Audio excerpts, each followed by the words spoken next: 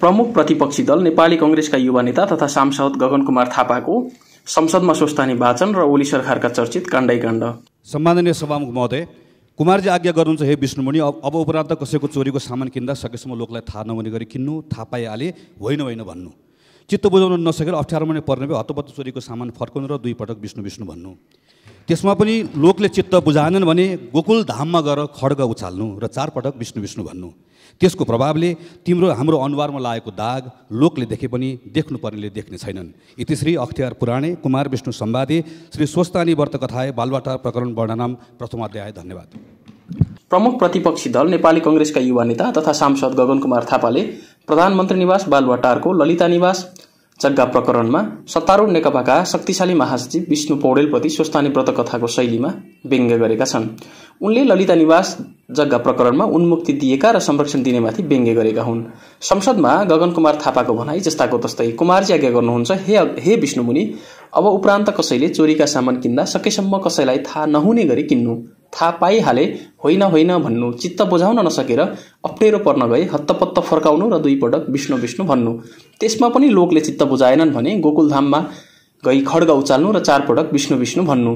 त्यसका प्रभावले तिम्रो हाम्रो अनुहारमा लागेको दाग लोकले देखे पनि देख्नु पर्नेले देख्ने छैनन्। इतिश्री अख्तियार पुराणे कुमार विष्णु सम्वादे श्री स्वस्तानी व्रत कथाए बालवाटार प्रकरण वर्णनम प्रथम अध्याय। नमो नमः। केपी ओली नेतृत्वको सरकारको 2 वर्षका चर्चित 20 काण्ड। केपी शर्मा ओली प्रधानमन्त्री बनेको 2 वर्ष पूरा भयो। 2074 फागुन 3 गते दोस्रो पटक प्रधानमन्त्रीको कार्यभार सम्हालेका ओलीले समृद्धिको भाषण धेरै पटक धेरैलाई सुनाएका थिए। पानी जहाज र रेल मात्रै होइन, हरेक भान्साको चुलोमा ग्यास पाइपलाइन जडान जस्ता महत्त्वाकांक्षी परियोजना थिए। ती सपना भाषणमा त सुनिए, तर सरकारबाटै पहल कदमी भने हुन सकेन। बरु केही त्यस्ता विवादित घटना भए जसले सरकारको छवि नै धमिल्याउन मद्दत गर्यो। प्रधानमन्त्री भने गल्ती सच्याउनुको सट्टा भाषणबाटै ढाकछोप गर्नमा धेरै समय खर्चिए। यही शुक्रबार 2 वर्ष पुगेको अवसरमा प्रस्तुत छ ओली सरकारका केही चर्चित काण्डहरू। 33 किलो सुनकाण्ड। 33 किलो सुनकाण्डका चर्चित पात्र हुन् चुडामणी उप्रेती उर्फ गोरे। मोरङको उर्लाबारीमा सनम साक्कीको हत्यापछि सार्वजनिक भएको सुन प्रकरणले देश नै तात्यो। त्रिभुवन अन्तर्राष्ट्रिय विमानस्थलबाट ठूलो परिमाणमा तस्करहरूले सुन भने सहजै भित्रिने गरेको तथ्य यो घटनाले सार्वजनिक गर्यो। सुन तस्करीका एक नाइके मानिएका गोरेले अदालत समक्ष आत्मसमर्पण पनि गरे। गोरे अहिले पनि जेलमै छन्। तर सुन तस्करीमा ठूला माछाहरू पनि संलग्न भएको भन्ने चर्चा सरकारी तवरबाटै चलाइयो र ती को हुन्, कहाँ छन् भन्ने कुरा अहिलेसम्म पत्ता लागेको छैन। सिन्डिकेट काण्ड। दोस्रो पटक ओली सरकार गठन भए लगत्तै यातायात क्षेत्रको सिन्डिकेट अन्त्य गर्ने महत्त्वाकांक्षी घोषणा गरियो।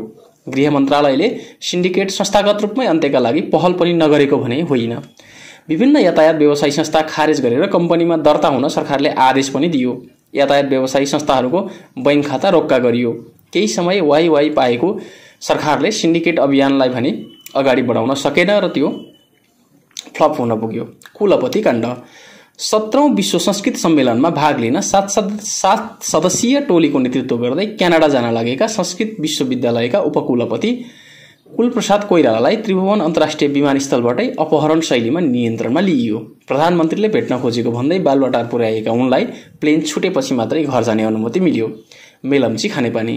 हुन त मेलम्ची खानेपानी प्रकरण पुरानै हो, तर हरेक प्रधानमन्त्रीले आफ्नो कार्यकालमा मेलम्ची खानेपानी काठमाडौँमा ल्याउने भन्ने प्रचार भने गर्दै आएका छन्। यसबाट प्रधानमन्त्री ओली कसरी अछुतो रहन्थे र। सन् 1998 मा सुरु भएको मेलम्ची खानेपानी 17 करोड लिटर दैनिक काठमाडौँमा पानी भित्राउने लक्ष्यसहित सुरु भएको महत्त्वाकांक्षी परियोजना थियो। ओली नेतृत्वको सरकार गठन भएपछि गएको दशैंको भाका राखेर काठमाडौँमा पानी आउने बाचा गरियो। तर मेलम्चीको पानी काठमाडौँमा अझै आउन सकेको छैन। अहिले पनि आगामी असारसम्ममा मेलम्चीको पानी काठमाडौँ आइपुग्ने भनी प्रचार गरिँदैछ। वाइड बडी काण्ड। अर्को चर्चित काण्ड हो नेपाल एयरलाइन्सको वाइड बडी ए र A300 नामक 2 जहाज खरिदको अनियमितता प्रकरण। 24 अर्बको खरिदमा 6 अर्ब 59 करोड घोटाला भएको संसदको सार्वजनिक लेखा समितिले नै निष्कर्ष निकालेको थियो। 2 अर्ब 40 करोड कमिसन पनि गायब छ। त्यसमा बिचौलियाका नाटकीय कम्पनीहरू खोलेका कुरा समेत सार्वजनिक भएका थिए। त्यसको maximum take off weight MTOW समेत सम्झौता भन्दा कममा ल्याइएको थियो। कांग्रेस सभापति शेरबहादुर देउबा लगायतको पनि नाम मुछिएपछि वाइड बडी प्रकरण अहिले सामसुम जस्तै छ। एती होल्डिङ प्रकरण। नेपाल ट्रस्टको अर्बौं रुपैयाँको सम्पत्ति हिनामिना गर्ने यति होल्डिङ्सलाई सुम्पिएपछि सरकारको चौतर्फी आलोचना हुँदै आएको छ। गोकर्ण फरेस्ट रिसोर्टका लागि 2792, ताहाचलको 5 र दरबारमार्गको झण्डै 2 रोपनी जग्गा वार्षिक 36 करोड 80 लाख रुपैयाँमा भाडा बुझाउने गरी ट्रस्टबाट यति होल्डिङ कम्पनीलाई सुम्पियो। त्यस्तै पाथिभराको 317 रोपनी जग्गा 80 वर्षसम्म यतिलाई निशुल्क दिइएको छ। सरकार यतिसँग सती गएको भन्दै चर्को आलोचना भइरहँदा पनि प्रधानमन्त्री ओली भने यति होल्डिङ कम्पनीको प्रतिरक्षा गर्नमा व्यस्त छन्। एमसीसी काण्ड। American millennium challenge corporation MCC बारे नेकपा भित्रै चर्को विवाद छ।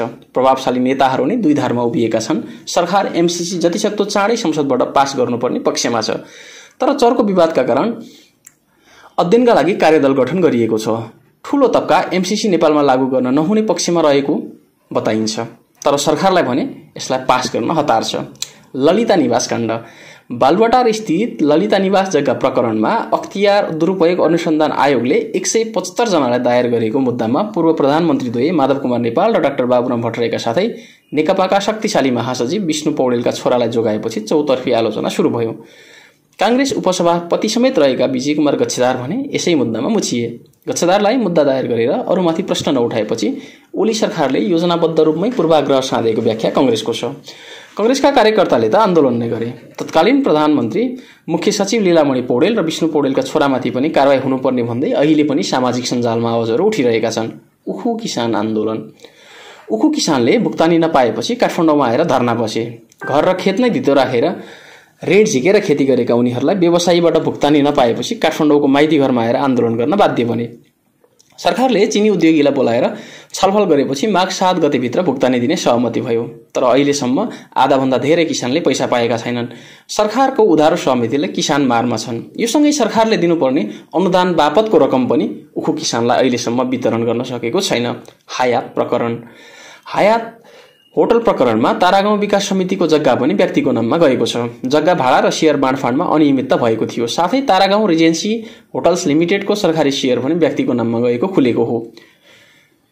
सरकारी कागजात किर्ते गरेर सञ्चालकहरू राधेश्याम सराफ र दिनेशलाल श्रेष्ठको समूहले 39% सरकारी शेयर घटाएर 9% मा झार्यो। उक्त समूहले शेयर कब्जा गर्दै गएपछि होटलबारे सरकारले चासो त देखायो, तर अहिलेसम्म ठोस काम भने गर्न सकेको छैन। निर्मला हत्याकाण्ड। गत साउन 10 गते कञ्चनपुरकी 13 वर्षीय बालिका निर्मला पन्तको बलात्कारपछि हत्या भएको थियो। एउटा बालिकामाथि भएको बलात्कार त्यसमाथि हत्या हुँदा पनि अहिलेसम्म हत्यारालाई सजाय दिन सकेको छैन। हाम्रो जस्तो समाजमा दिनानुदिन महिला हिंसा बलात्कारका घटनाहरू घटिरहेका छन्, तर यसलाई न्यूनीकरण गर्न सकिरहेको भने देखिँदैन। न्यायको लागि स्थानीयवासीदेखि विभिन्न क्षेत्रका व्यक्तिहरू सडकमा उत्रिएका थिए।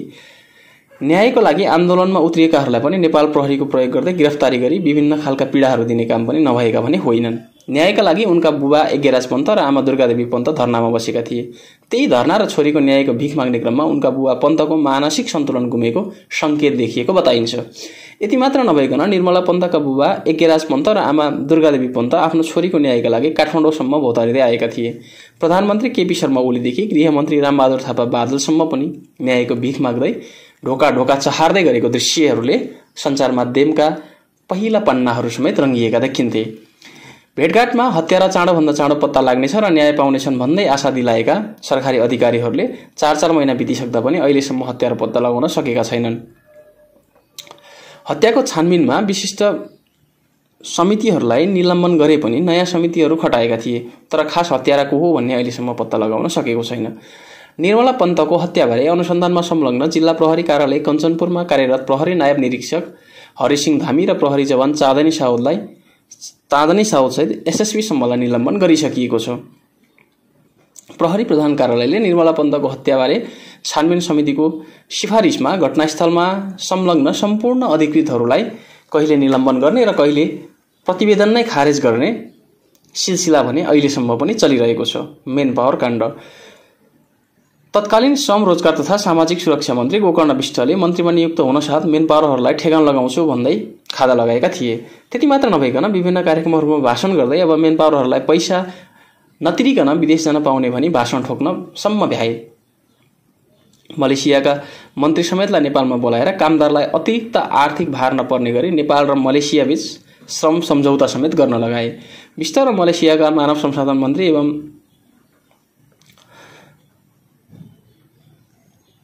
मलेसियाका मानव संसाधन मन्त्री एम कुलासेगरान बीच भएको मन्त्री स्तरीय वार्तापछि आयोजित कार्यक्रममा उनीहरूले कामदार भर्ना, रोजगारी र फिर्ता सम्बन्धी समझदारी पत्रमा हस्ताक्षर समेत गर्न भ्याए। तर समस्या अहिले पनि जस्ताको तस्तै छ। न त यो कार्यान्वयन भयो, न त नेपाली कुनै श्रमजीवी नेपालीले यो सुविधाहरूलाई लिन पाए। जतिसुकै बोले तापनि बोलेका जति कुराहरू कार्यान्वयनमा भने 1% पनि भएका छैनन्। घर भाडा काण्ड। ओली सरकारका मन्त्रीहरूले घर भाडा पनि मासिक 18,000 का दरले लिने गरेका तथ्य केही अगाडि सार्वजनिक भयो। घर नहुने मन्त्री र सांसदहरू भए त राम्रै हुन्थ्यो, तर आफ्नै घरमा बसेर पनि घर भाडा लिइरहेका सांसदहरूको नाम पनि सार्वजनिक भयो। केही महिना अगाडि खोज पत्रकारहरूले गरेको अनुसन्धानबाट पत्ता लागेको यस विषयमा पनि निकै आलोचना खेप्न बाध्य भए। केही मन्त्री तथा सांसदहरूले घर भाडा बापतको पैसा फिर्ता गर्छु भन्दै भाषण गर्दै हिँडे। यस विषयमा न त प्रधानमन्त्री ओली बोले, न त सत्तारूढ नेपाल कम्युनिस्ट पार्टीका कार्यकारी अध्यक्ष प्रचण्ड नै। यो काण्ड जस्ताको त्यस्तै जीवित नै रह्यो र अहिले के भएको छ भन्ने कुरा पनि सार्वजनिक भएको पाइँदैन। स्वकीय सचिव तलब काण्ड। सत्तापक्ष र विपक्षी दलका सांसदहरूले स्वकीय सचिव नै नराखिकन स्वकीय सचिवको तलब लिने गरेको तथ्य पनि सार्वजनिक भए। कतिले त स्वकीय सचिवमा आफ्ना श्रीमती, भान्जा भान्जी, सालासाली, छोराछोरीहरू राखेर स्वकीय सचिवको तलब भत्ता आफैले लिने गरेको तथ्य समेत सार्वजनिक भएका छन्।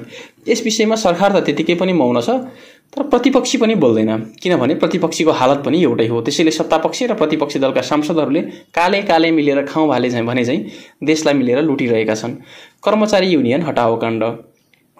तत्कालीन संघीय मामिला तथा सामान्य प्रशासन मन्त्री लालबाबु पण्डितले सरकारी कर्मचारी युनियन हटाउने भनेर विभिन्न कार्यक्रमहरूमा भाषण गर्दै हिँडेका थिए। त्यो आजसम्म पनि जारी छ। मन्त्री भएको केही महिनासम्म निकै चर्चाको सफल मन्त्री पण्डित त्यसपछि भने सिलाउँदै गए र अन्तमा उनले मन्त्री पदबाटै हात धुनु पर्यो। मार्सी चामलको भातकाण्ड। प्रधानमन्त्री केपी शर्मा ओली र सत्तारूढ नेपाल कम्युनिस्ट पार्टीका कार्यकारी अध्यक्ष पुष्पकमल दाहाल प्रचण्डले व्यवसायी दुर्गा प्रसाईको घरमा मार्सी चामलको भात खाएको कुराले पनि प्रचण्ड र ओलीको निकै आलोचना भयो। उनी बिर्तामोड स्थित बीएनसी मेडिकल कलेजका सञ्चालक हुन्। चुनाव अभियान सञ्चालनकै क्रममा सो अस्पतालको उद्घाटन ओली र प्रचण्डले संयुक्त रूपमा गरेका थिए। स्वास्थ्य शिक्षा ऐन काण्ड। डाक्टर गोविन्द केसीसँग भएको सम्झौतालाई लत्याएर स्वास्थ्य शिक्षा ऐन पास गरे। मेडिकल कलेजहरू खोल्न पाउने भनी डाक्टर केसीलाई धोका दिए। यस विषयलाई लिएर प्रमुख प्रतिपक्षी दल नेपाली कांग्रेसले कामै पाएन र यस विषयलाई लिएर संसदमा धेरै विरोध पनि मच्चाए। तर शिक्षा र स्वास्थ्य संशोधन ऐन भने पास भएरै छोड्यो। होली वाइन काण्ड। युनिभर्सल पीस फाउन्डेसनको नेपाल संयोजक एकनाथ ढकाल, नेकपाका नेता एवं पूर्व प्रधानमन्त्री माधव कुमार नेपालको सक्रियतामा आयोजना गरिएको कार्यक्रमबाट ओली सरकार धेरै आलोचित बन्न पुग्यो। उनलाई युनिभर्सल पीस फाउन्डेसन यूपीएफले नेतृत्व र सुशासन पुरस्कार दिएको थियो। यस कार्यक्रमका लागि विभिन्न मुलुकका सरकार प्रमुख र राष्ट्र प्रमुख तथा उच्च पदस्थ अधिकारीहरू पनि नेपाल भने आएका थिए। तर सम्मान र समापनको अवस्थासम्म पुग्दा उक्त सम्मेलन विशुद्ध धार्मिक सभाका रूपमा परिणत भएपछि नेपालमा विवादमा फसेको थियो। यस युनिभर्सल पीस संस्थाकी संस्थापक ज्याक जाहान मुनले सयौं उच्च पदस्थ तथा स्थानीय निकायका प्रतिनिधिको जोडीलाई समेत पवित्र होली वाइन खुवाउँदै आशीर्वाद दिएका थिए। सम्मेलन सुरु हुनुभन्दा पहिले संस्थाले जारी गरेको विज्ञप्तिमा नेपाल सरकारलाई सह-आयोजक भनिएपछि व्यापक विरोध भयो। विरोधपछि सरकार सह-आयोजकको सूचीबाट हट्यो, तर कार्यक्रममा सरकारको भूमिका आयोजक जत्तिकै थियो। नेपालको लोकतन्त्र र सुशासनको नेतृत्व गरेको भन्दै प्रधानमन्त्री ओलीलाई लिडरशिप एन्ड गुड गभर्नेन्स अवार्डबाट पुरस्कृत गरिएको थियो। यस विषयमा पनि प्रधानमन्त्री ओली आलोचनाको शिकार भएका थिए। दशैं टीका काण्ड। राष्ट्रपति विद्यादेवी भण्डारीले दशैंको टीका लगाइदिँदा देशका भूतपूर्व भिआइपीदेखि लिएर मन्त्री सांसद लगायत अन्य कार्यकर्ताहरूलाई समेत घोडा टेकेर टीका ग्रहण गर्न बाध्य बनाइन्। जनताको अभिमतले गर्दा त्यो स्थानसम्म पुगेका राष्ट्रपतिले सबैलाई घोडा टेकाएर टीका ग्रहण गर्न समेत लगाइन् भने यस विषयमा राष्ट्रपतिको निकै आलोचना भएको थियो। हेलिकप्टर काण्ड।